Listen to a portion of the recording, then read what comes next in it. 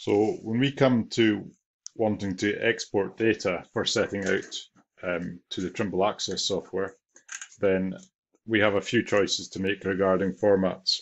One important thing before we deal with that is that some of the exports rely on looking at the surface geometry and sampling it. So we can see here that there's a setting that's attached to the template, which is the sampling distance. So if I set that to 10 meters, you can see we're getting a much less dense surface compared to if I go in here and sample it at 1 meter. So when we're choosing an export that is sampling the surface, then that's a very important surface setting. So if we want to export this data, we can just choose export.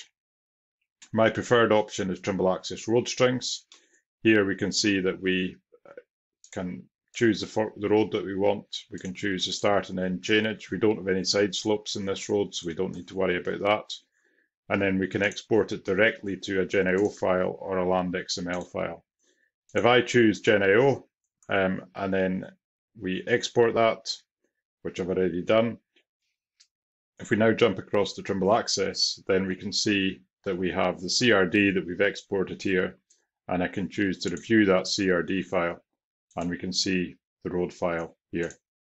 Now, if we just review it, we can see that there does seem to be some generalization based on the sampling that we've done in TBC, but most importantly, if I actually select one of these strings, then, and I look at the cross section, we can see that we've actually got the proper geometry going on there. So we've got the full width of the road, which is, well, we've got 2.5 meters additional here to the 275 here, and then we've got the 1 in 40 going up the way.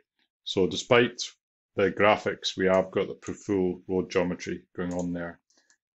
If I just jump back to the plan view and zoom extents, these tricky objects here, again, it looks like we've got some generalization here, but when we select this element here, then we've got the proper grade going across 1 in 40, and we've got the full road width at 7.511, which will correspond to what's in TBC.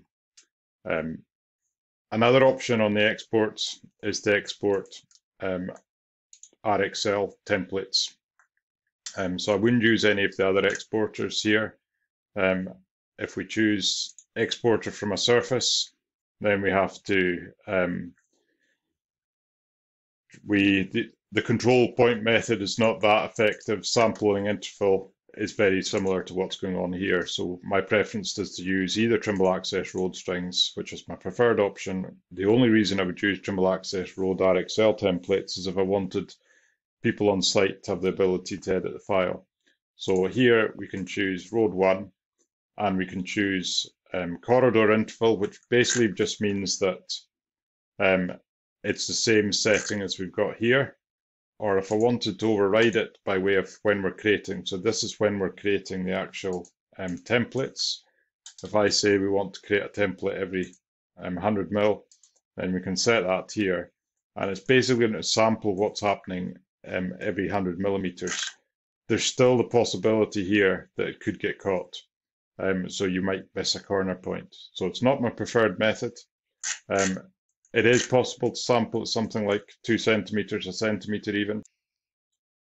So if I go back to Trimble Access here and look at one we've done, then we can see here we have different RXL files that have been sampled at different rates, and you can see there's quite a considerable difference in size. So this one was sampled at 1 centimeter, and we're getting pretty decent accuracies in the actual export. So we can see here we're getting it working pretty well. And then if we go round here, this is the most problematic area because of the width.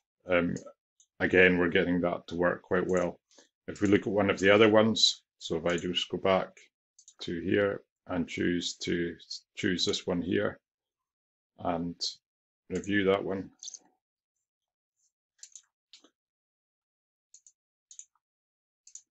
And just turn off all the other ones.